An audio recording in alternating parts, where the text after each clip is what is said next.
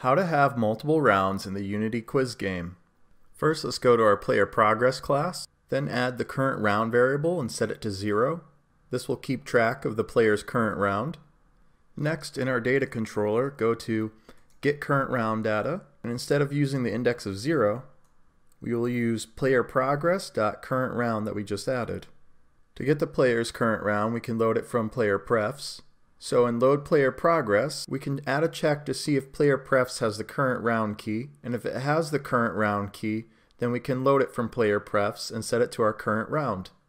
Next, we need to be able to save the player's current round, so let's paste in some code for that. Here's our method, save current round, and it simply takes the player progress.current_round integer property and sets it to our current round key on our player prefs.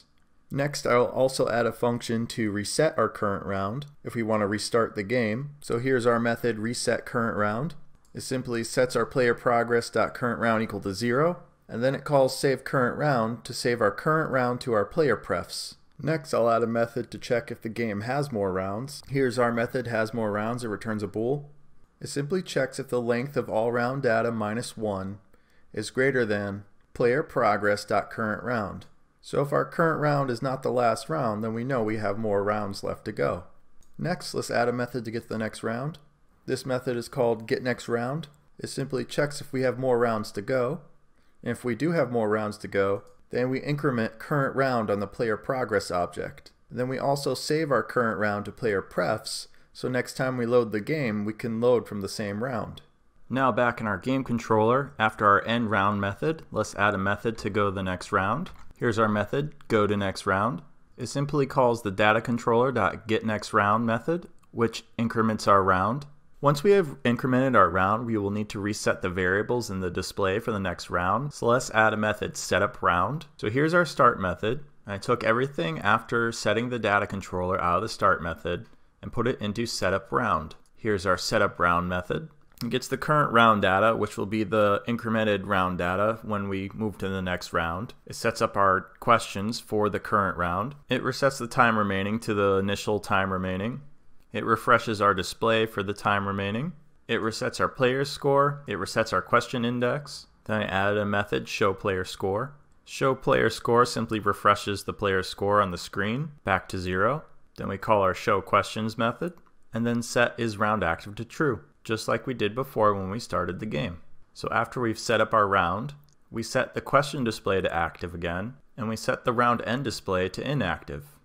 To allow the user to go to the next round, we have a next round button on the end screen. So when we end a round, we need to decide if we're going to display this button or not. So let's add some code to decide if we're going to display the button or not. So we call our data controller hasMoreRounds method, and if we have more rounds, we set next round display to active to display the next round button. Otherwise, if we don't have any more rounds, then we set next round display set active to false. So we don't display our button, as there are no more rounds to navigate to. Finally, in our return to menu method, let's add a method to set the current round back to 0. So we have datacontroller.resetCurrentRound, which, as you've seen earlier, sets the current round to 0 and saves it to player preferences. So when the player clicks the button to go back to the menu screen, the rounds are reset and they can start all over again. Let's change the size of our rounds to 2 or greater. In this case, I just added one more round, so I have it set to 2. And then in round 2, we can add some questions just like we did in round 1. So I added 4 questions to round 2. What phone does Google make? What should you do if you're watching this video? Who beat Hulk Hogan at Starrcade 97? What state lost out on Amazon's headquarters? We save that to our JSON file, close that window. Let's go to our assets, go to our scenes, go to the round over panel, and let's display the round over panel. So open up round over panel. You're going to copy the menu button, paste it in there, and we can call the menu button next round button. Let's change the text to next round. And then we can move the next round button up 30 pixels. Then we go to our onClick event for the next round button, go to the game controller, and we're going to select go to next round. Let's add a game object next round display. On our game controller scripts, let's drag over next round button to the next round display. Let's select our persistent scene, start the game. I'm going to start our game. What color is the sky? Blue. What is cake made with? Flour. How many ounces are in a cup? And see our timer is at 21 and our score is at 20. And then we click 8, it'll be at 30.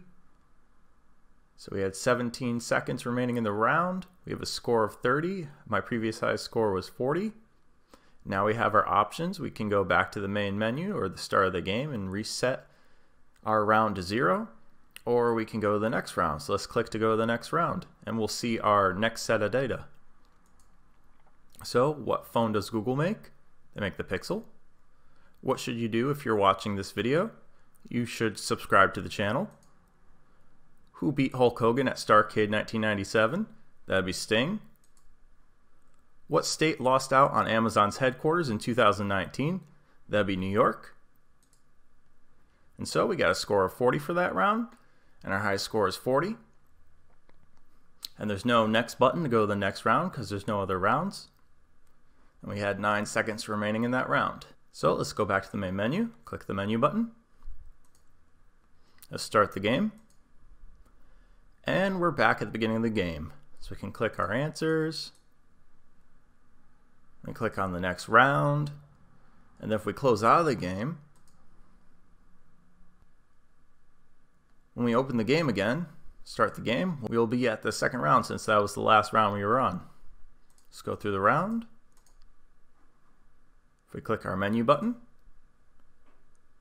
we're back at the initial round, round 0. Close out of the game, start the game, and we're at the initial round again, round 0. And that's all there is to doing multiple rounds of the Unity quiz game. If you enjoyed this video, please give it a like and a comment below. If you'd like to see more videos like this, please subscribe to the channel. Thank you for watching.